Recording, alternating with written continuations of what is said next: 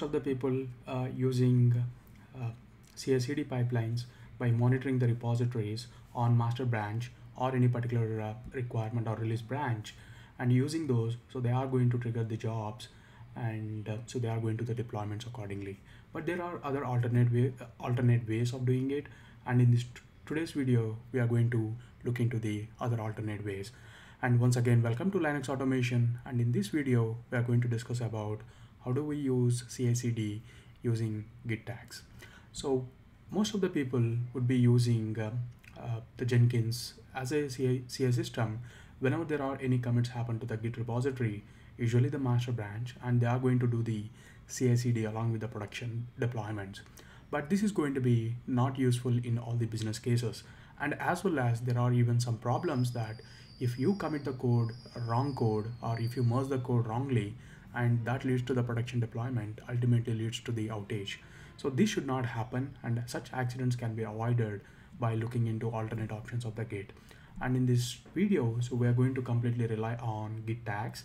So using Git-Tags, we are going to talk about whenever a new tag has been created, so we can tell our Jenkins system, so use that particular tag, and use that particular version of tag and deploy that particular version of release as well. So whenever you usually go for directly monitoring a particular branch, so while you are doing the deployments, it always be difficult that how do you track the versions. So using Git repositories, so you can track the versions, so you can mark that particular code as a particular tag, and that particular version should be referred by your application while compiling the code, so that you can maintain the consistency of the versions right from your code to your artifact managers, and even right to the production. So everywhere you'll be using the same versions.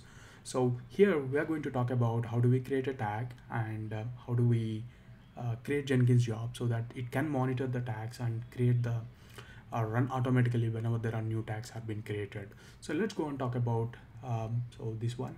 So this is a strategy which we want to implement, and so we are going to have a Git repositories, but when there are any new tags created, so Jenkins will act accordingly, and it is going to deploy into one sample environment. So that is what we want to see here. So here I am actually trying to use Docker images, and I'll try to deploy it into the Kubernetes environment just to make my life easier. So that's all, and we're going to see this in practical way. So this is my brand new Jenkins dashboard. But before to this, I would like to show you, this is my Git repository. I just added some sample code. So here is a Docker file having the images, putting my index.html into the default page, and running the default web service. And here is an index.html file, so ideally it doesn't have any content. Let me put some content here. Let's say hello from, assuming that as version 1.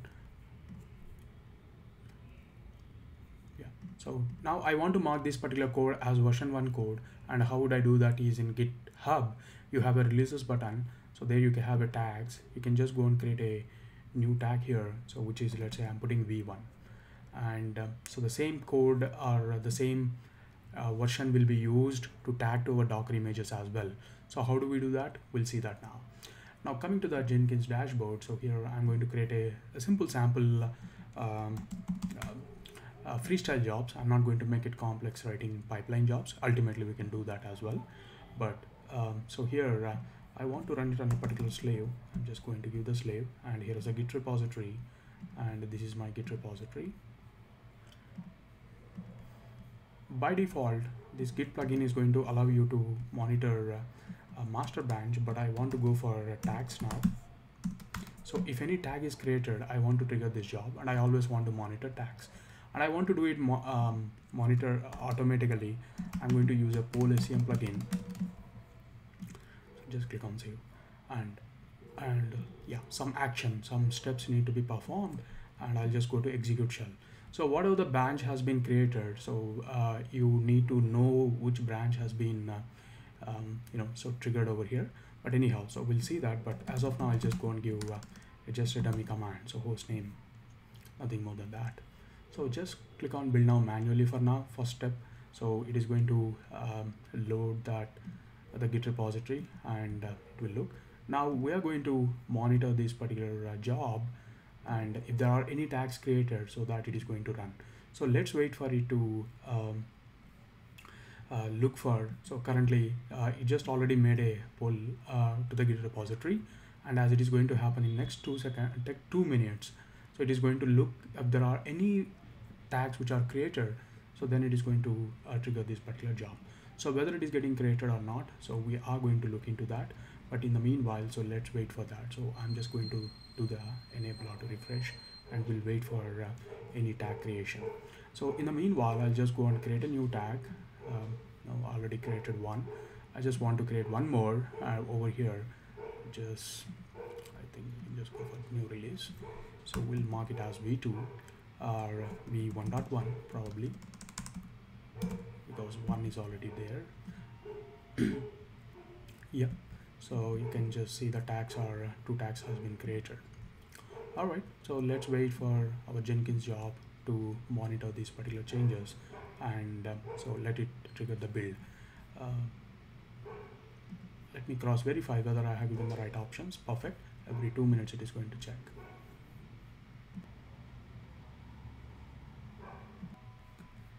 It just ran, but it has identified that there are no changes. So even though the new tag is created, but ideally there are no code changes. So so that is the reason it has not performed anything. So I would like to go for a version 1 or version 2. Let's say, assume I'm making some change to the code. I'm going to create a tag now.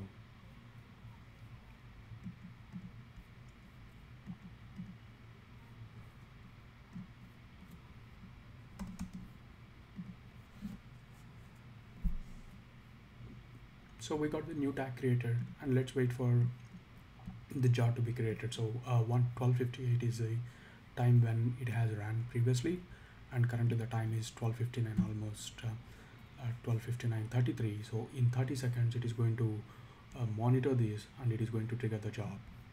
So now we can see that there is a new tag has been identified, and that is the reason we just got this particular message, and it has triggered this particular new job.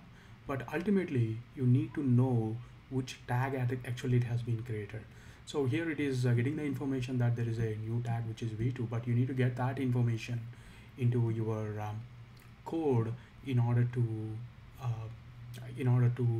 map the same version to your Docker images. Okay, so for that, let me go and run a couple of commands which can help me in doing that.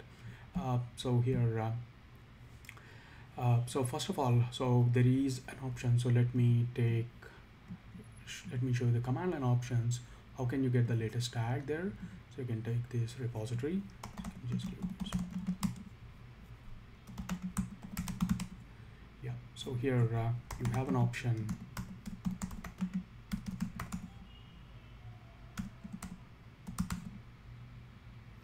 So you can just go reverse list date order, and you can just give what you're looking for is tags.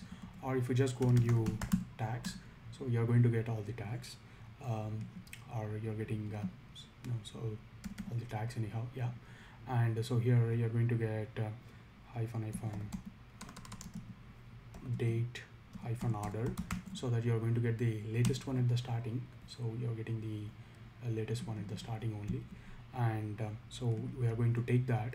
And if we ask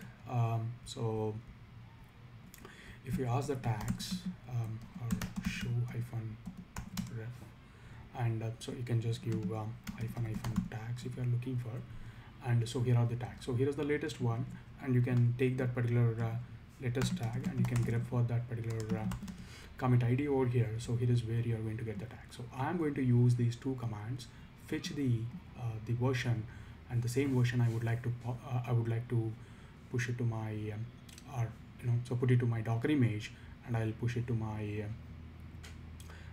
push it to my so Docker Hub, and from there I'll be pulling the images into my Kubernetes cluster. All right, so for that, let me go and give Docker space login.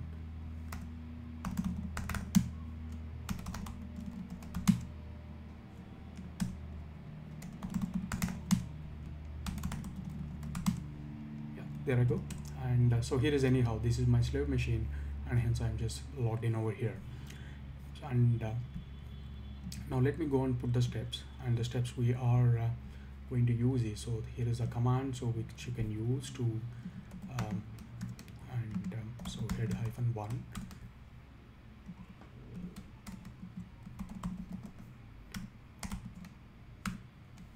So this is a command which we are going to run, and after that you are going to get tag is equal to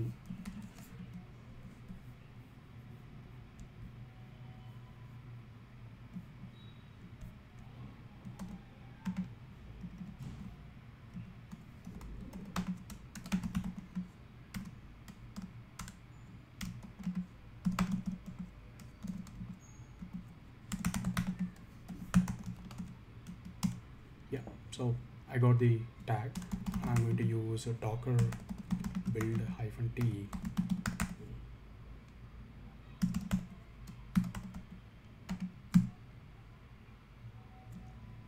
Oh no, dollar tag and this one, and docker push.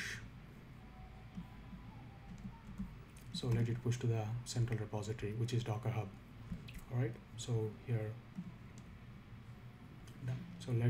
So anyhow, we have seen that the tags are going to work, but for now, so this is already version 2 tag, and I'm going to build it manually because this job is already been triggered. So unless until you create another tag, it will not work. So let's go and do this. So it is actually making the image. You can see that. Also, you can see here you got the v2,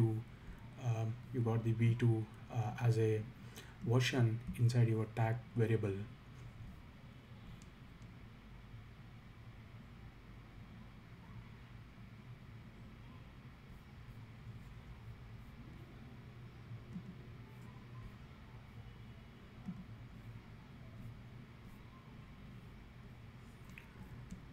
Yeah, so it is trying to push the image as well, and once after it is push the image, so this is how my so ideally this job should not be, I cannot call it as a deploy, probably I should be calling this as a compile, but anyhow that's okay, or build basically, that's okay. So then the next step which I'm going to do over here is I'm going to apply this particular tag into my deployment.yaml, which is in Kubernetes. So here is already I made that particular file, so I can just take the deployment.yaml file, and so here is the version which I'm going to replace with the tag which I want to apply. Okay, so let's go and do that. So here sed -e, so search for, let's put double quotes, so search for a version keyword and replace it with .tag. You're done, and the file is going to be /home/saint-os /deployment.yml file, and redirect the output to /tmp/deployment.yml, and after that, so kubectl apply -f, so just apply this particular file which creates a deployment. Okay, so let's go and give a try of this, and I'm just going to build this job once again, and so it is going to so push the image as well as it is going to create the image as well. So here over the command line, so we can check, so cat/tmp, so which is deployment.yaml file, which is replaced with v2, and we have this particular image available, and hence you can check kubectl gets the spots, and you would be seeing Nginx deployment is running, and ultimately it is going to get one IP address to this. So, and I'm going to take this IP address and so check it inside a cluster. So call, and this one I'm getting hello from version 2. So version 2 has been version 2 tag has been created, and the same version 2 has been applied to the Docker image, and the same Docker image is being used in the deployment inside my Kubernetes cluster. Or else you can take a server and so deploy it, or it can be a WAR file or jar file which you're deploying. Okay, so you put it to Nexus. While it goes to the Nexus, also the same version you'll be using, and ultimately, so you'll be downloading that particular WAR file into the server or into the Docker image or into the cluster or Kubernetes cluster kind of thing, directly. Okay, so that is how you can take care. So all we need to do is, so test it out everything is working fine or not by modifying the code. So here I'm going to modify the code, which is v3. I'm going to put v3, and so here just commit the changes. And before to that, actually I was using a pod IP address. Rather than that, I'll just use a cube space get svc. So let me take the service IP address. So here is a one, and so call and do this. You're getting hello from v2. That's okay. v3, and let me go to a new tag.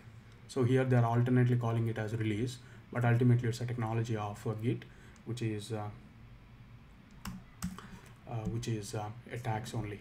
So publish release, and you got v3. So now we need to wait for Jenkins job. So automatically check for v3, and automatically the job should be triggered, and it is going to put that same version into our Kubernetes cluster, and we'll be seeing the version 3 finally after running the same command. I'll run the same command, I'll hit the same IP address, but we'll be seeing a v3 version. So let's wait for it to look for the changes.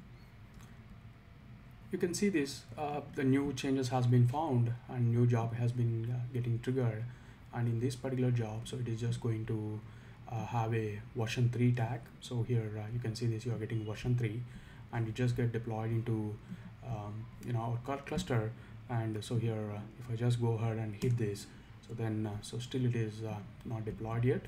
So kubectl get space pods, so it is still coming up. Yeah, it came in. Now I can go ahead and give this one. I'm getting hello from v3. So this is how you can make your life easy and transparent on the versions wise. So right from the Git repository right to the production, and so this is how we are going to take care in most of the business areas. And automatic deployments using the master branch probably is not the right solution in most of the situations, because it has a probability of putting the wrong code into the production, and that's where we use Git tagging at most in most of the environments. Hope this helps you the video, and thank you, and please subscribe to the channel, and once again have a good day.